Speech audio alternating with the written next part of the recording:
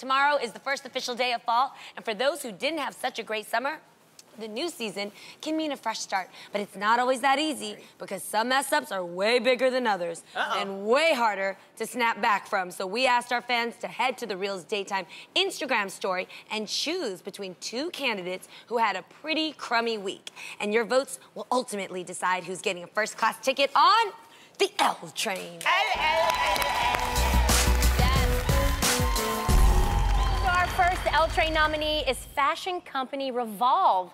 Revolve officially apologized this week following backlash about this sweatshirt worn by a skinny model that said, quote, "Being fat is not beautiful. It's an excuse." Ooh.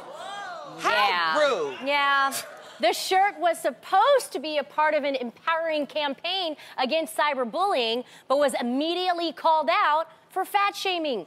Revolve's apology said, in part, "The product released on our site was part of a collaboration intended to shine a light on the darkness of the internet by printing real-life damaging comments that have been left on the social media feeds of women everywhere. Right. We messed up big. We are so sorry for hurting and offending you." Revolve also said that they will donate $20,000 to the organization Girls Right Now, an organization that aims to help inner-city girls.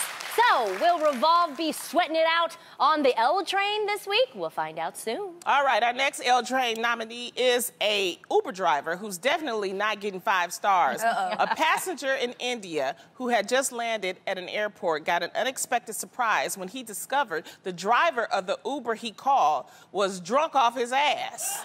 That's right, the passenger alleges that his driver was so drunk, he actually passed out in the passenger seat. No, that's not funny. The man who called the Uber in the first place had to drive himself home. Oh my gosh. And upon hearing the incident, Uber said that passengers should not drive themselves because it's a safety issue. However, they did flag that the driver's account and barred his access to their app. Good. Oh my God, that's not even funny. Yeah, that's like crazy. Dangerous. Bad.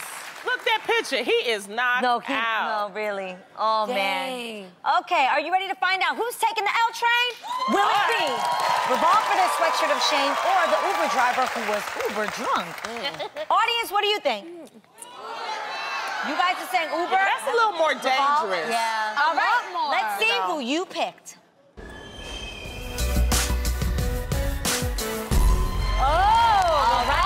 It's the offensive sweatshirt. 56% of you voted for it. So I'm sorry, Revolve, but you've run out of excuses and you are taking a ride on the L train.